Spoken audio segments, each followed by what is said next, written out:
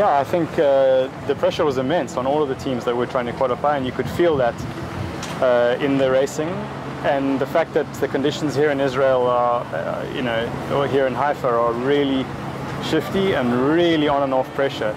It made the racing extremely challenging for the teams that were trying to do it, and you could feel the pressure on the course. And in the end, it was an interesting game. There were eight countries in the gold fleet vying for 6 places, and it was a great contest and it was a great event. Really nice racing, and obviously we're absolutely chuffed to have taken the 5th Olympic place. I mean, it's pretty amazing actually to come back here after 5 years. My first 420 Worlds were here in 2010, and we made the gold fleet.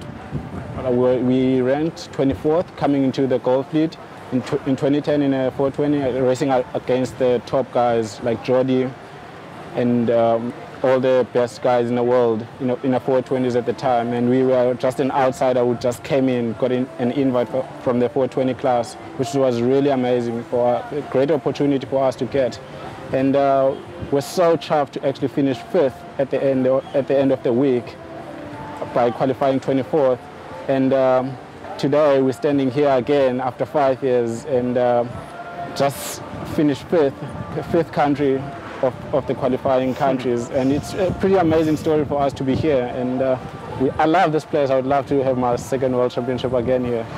Well, the 470's slogan is that it's the boat that the world sails, and we're really, really proud of the fact that we were able to make a contribution to bringing Africa forward in the 470 with our campaign. And what we're really excited about is the prospect that the 470 class and our federation and ourselves are all working towards organizing of the African 470 Championship. It'll be the first African championship for the 470s. And what this means, us qualifying here, is that the African space remains open for the Rio 2016 Olympics, which means that a 2nd African country can qualify and go to the games. And in January 2016, the event in Cape Town, that the African Championship, will be hopefully a great celebration of the 470's success in being a truly international class, and a class that has interest and growing